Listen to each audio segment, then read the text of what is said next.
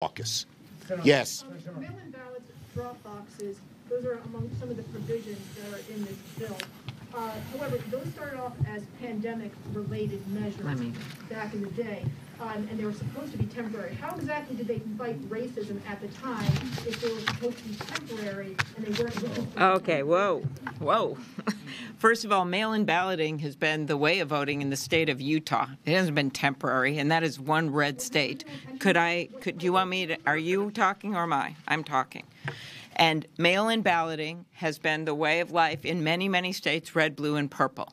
And one of the things we've learned from the pandemic is that it's actually incredibly helpful in a pandemic, but it's also made it easier for people to vote. So what has gone on in some states is they've rolled back the very things that will make it easier to vote, leading to more and more, as I pointed out, confusion. The other thing it's important to know, and the reason I use the example of Montana and same-day registration, is they are also rolling back things that have long been the law in states. They basically, to quote a North Carolina court regarding a law a few years ago, are discriminating with surgical precision by looking at each state and figuring out, how did more people vote this way? Well, let's change that.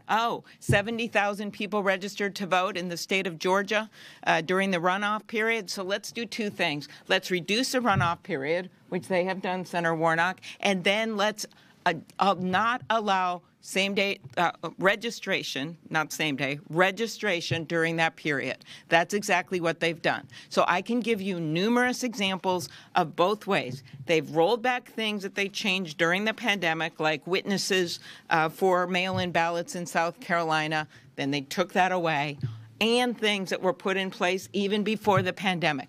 But no matter which way they did it, it all adds up to one thing, and that is voter suppression and limiting people's freedom to vote. And voter suppression aimed not at the general population, but at particular populations, particularly people of color, urban people, etc.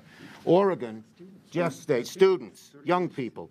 Oregon has had mail-in voting for 30 years, long before the pandemic, ma'am. It also has the highest or second highest after Minnesota percentage of people participating. Isn't it good to have a high percentage of people participating? Second highest. Manu, you get the last question. Senator Manchin suggested to us that Democrats don't have their priorities straight. Voters are concerned about inflation, the economy, COVID. Should you not be using your majority to focus on those issues rather than one that you know is doomed to fail? We've answered that question a whole bunch of times. This is so sacred and so important. The right to vote is the wellspring of our democracy. We're not abandoning the other issues. We can do more than one.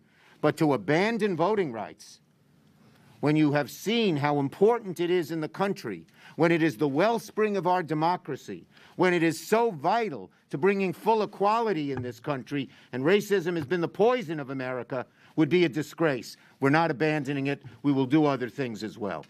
Thank you, everybody.